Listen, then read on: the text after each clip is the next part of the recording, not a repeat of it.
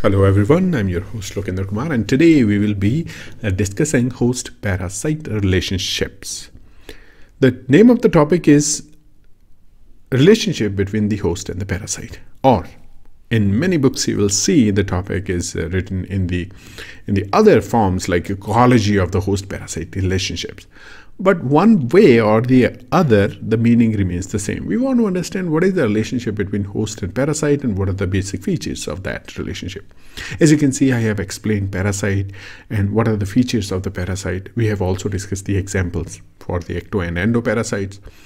I have gone into not that much detail, but little bit more detail into the host and the parasite, why host is important, why parasite is important in this particular video. So I hope that this particular video will be helpful for you to understand this ecology, understand this relationship, and I'll bring more videos in my next video lectures. So please stay tuned. If you want to study parasitology, please do comment on the video if you want to, maybe learn about some specific parasites. So we'll try to cover those as well. All right, without any delay, let's jump on to the topic.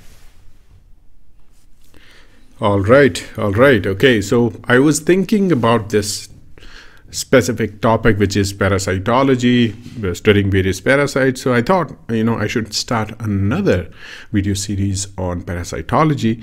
I have already made few videos. I hope that you have seen those videos. And now the topic is, today's topic is host-parasite relationships. In many books you will see, and the topic is also written as ecology of the host-parasite relationship.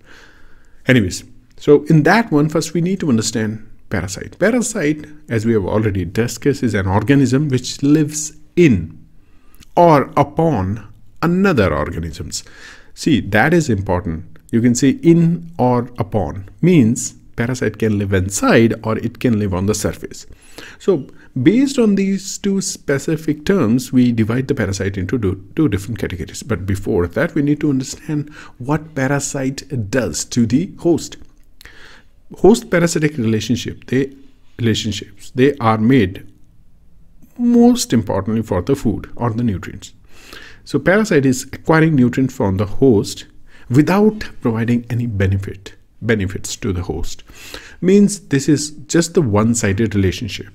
Suppose this circle is the host and it is only providing the benefits in one direction. It's not the two-way direction where one organism is providing the benefit to other, and in return the organism is also providing benefits to the host, but it's just one single-sided relationship, and only host is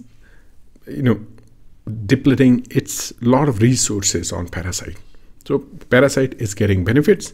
That's why we also call it as a one-sided relationship where only one side is getting benefit from the other organisms. Parasitic infections.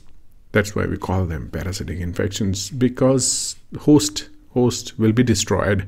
It will get destroyed, and a lot of symptoms will emerge from that. Anyways, so we have two different categories. One, ectoparasite, and another one is the endoparasite. So in that one we will discuss here the examples. Ecto means surface. That's why you need to remember this particular word. And second one is the endo, that is inside. So ecto means the surface, not inside the body of the host. Means the parasites, they are not inside the body of the host, they are living on the surface. Second, endoparasites means within. That's why, you see the definition of the parasite where I have written lives in or upon the another organisms. So within. If the word within is there, means they are present inside the body, we can say the parasite is the endoparasite. So what are the different examples for ectoparasites and endoparasites? Just try to imagine and see if you can come up with some of the answers for ecto as well as for endo. Ectoparasites, the example is various fleas that we encounter are the ectoparasites. They are not present inside the body, they are living around us. If they want to acquire nutrients from the host, of animal or any other host, they will come closer to the host and get the nutrition. Second one is the endoparasite. The example is Leishmania that can cause some of the devastating parasitic infections that live inside the body. So we can call it as a endoparasite. So these are some of the important features of the ecto and endoparasites. And now another important thing that is playing major role in this relationship is the host. We have studied the parasite host. We have different types of hosts, but I will not discuss those here. The role of the host is to provide nutrients, to provide food. Second, shelter. Third, favorable environment for various things, including reproduction, because parasites will divide into different progenies. So you need an environment where parasite can divide, multiply, have new organisms, and then the cycle goes on. So host is going to provide all those benefits to the parasites. That is why it is one-sided relationship where nothing is getting in return for the host. What host is getting is the damage. Maybe another thing, maybe it can get some of the memory, especially from the endoparasites. Some of the memories that can generate an immune system which will protect the which will protect the host from the another attack of the parasite.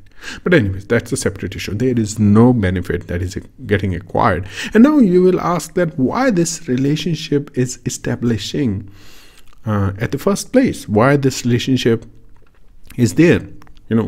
Why host is allowing the parasite to have that relationship? So answer is host is not interested in this particular relationship. Host is not interested. Parasite is the one who is trying to force the host for this relationship, and then once parasites establish this particular relationship, then it will be hard for the host to remove the parasite. The host will try to remove, but during that particular process, parasite will cause a lot of damage to the host. So these are some of the important features of host-parasite relationships. We have studied the ecology of the host-parasitic relationship, not in too much detail, but the introductory part.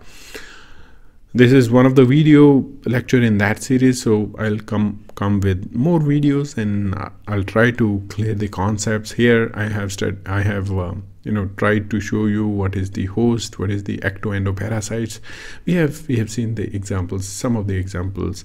Malaria parasite, which is Plasmodium. You have 4 different types of Plasmodium. You have Plasmodium ovale, Plasmodium malariae, Plasmodium vivax, Plasmodium falciparum.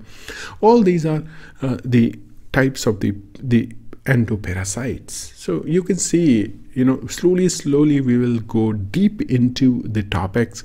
But first, I do want to get feedback from all of you that if you like the videos, if you want to watch the similar topics, then please write in the comment section and do let me know what kind of topics you are interested in, what specific topics that you want to, have the video on. So I'll try to make the videos on those topics. So I'll meet you in my next video where we will discuss similar topics, we'll discuss similar concepts in the area of parasitology. In this particular video channel, you'll find many different series and lot of different topics related to biosciences. So if you are interested in those topics, then please explore the channel and watch those videos. I'm sure they're going to help you in your studies one way or the other. All right, that's all for today.